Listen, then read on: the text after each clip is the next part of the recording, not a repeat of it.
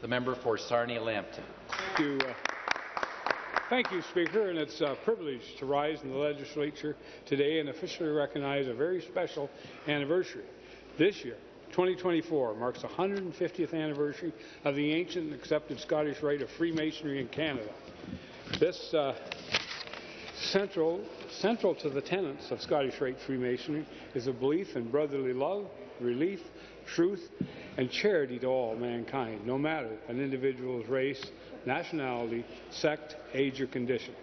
Their charitable endeavours fund 9 Scottish Rite Learning Centres for dyslexia across Canada with autism, with 4 of those located in Ontario itself.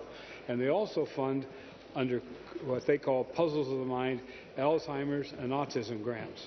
As we enter the 150th anniversary of the Supreme Council of Canada, may we continue to celebrate their vision and leadership across Canada in its 45 valleys and at the Canadian headquarters just down the road of the Scottish Rite of Canada in Hamilton, Ontario. With more than 10,000 members across Canada, the good works of the Scottish Rite can be seen in every corner of our province and this nation.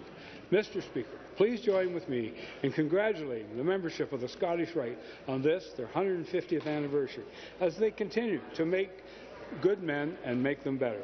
And may this great and time-honoured fraternity continue from strength to strength until time and circumstance shall be no more. So will it be. Hear, hear. Thank you very much.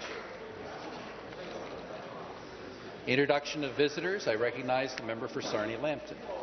Speaker again, and in conjunction with my statement, I have 3 guests here in the the members gallery today, in the persons of David Bennett, the Sovereign Grand Commander of the Scottish Rite of Canada, and with him Thomas Wills, the Lieutenant Grand Commander, and joined by their illustrious Secretary Terry McLean, who's the General Grand Secretary.